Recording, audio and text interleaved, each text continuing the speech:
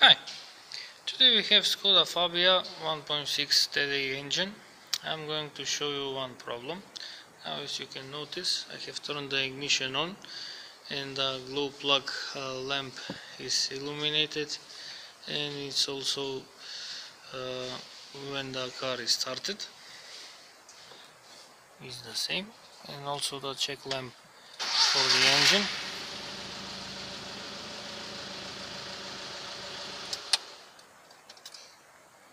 So now I'm going to connect to the diagnostic tester.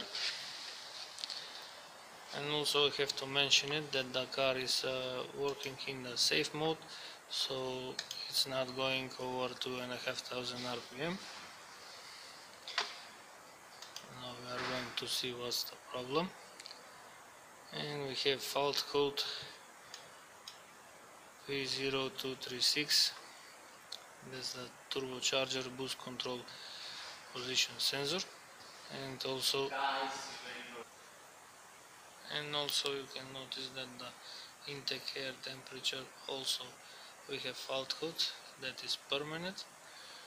So now what we are going to do is going to on Vivid workshop data. I have entered the fault code.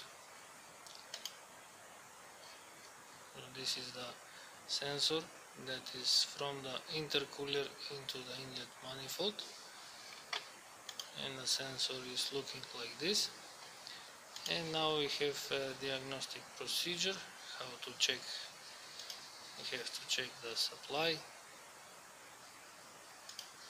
then we can check the connection to ground. We can check for the supply voltage for the air sensor, and also we have to check the connectivity of pin 4. That's why I'm going to raise the vehicle and start searching the problem. This is the map sensor that I was showing. You can see this is the intercooler that goes into the inlet manifold. So I'm going to disconnect here and check the connector first.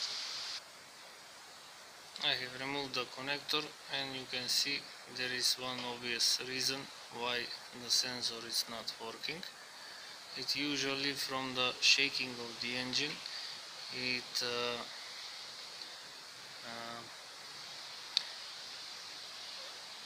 turns the cables. As you can notice, this is the second time that it turns out the wires. The first time it was this one, and I have cut a little this shield because it's more like plastic from the time, and it turns out the wires from the shaking of the engine. And now we have another wire that is turned out, so I'm going to solder it, and hopefully it will solve the problem, unless if the sensor is not damaged. I have soldered the wire. Now I'm going to return the connector, and I'm going to try again to see if the problem is fixed.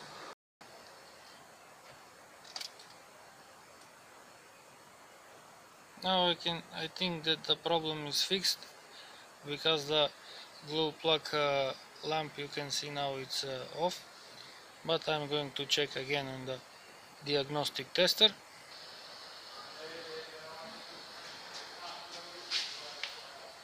I'm going to connect with the vehicle again.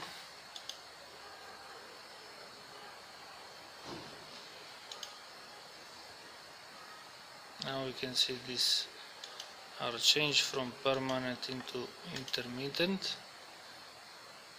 There is the fault codes. Now we don't have any fault codes left, so that means the problem is fixed, and now the car is going to run like it should. You can see again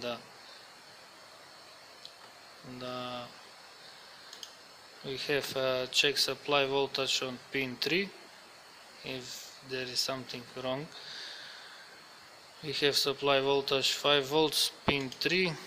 We have ground on pin 1. We have to check on pin 2 also, there's supposed to be 5 volts, and the connectivity of pin 4 and the engine control unit on the A883. There should be 0 ohms, it should be directly connected. That's all. If you like to see more videos, please subscribe to my channel, like my videos, and thank you for watching.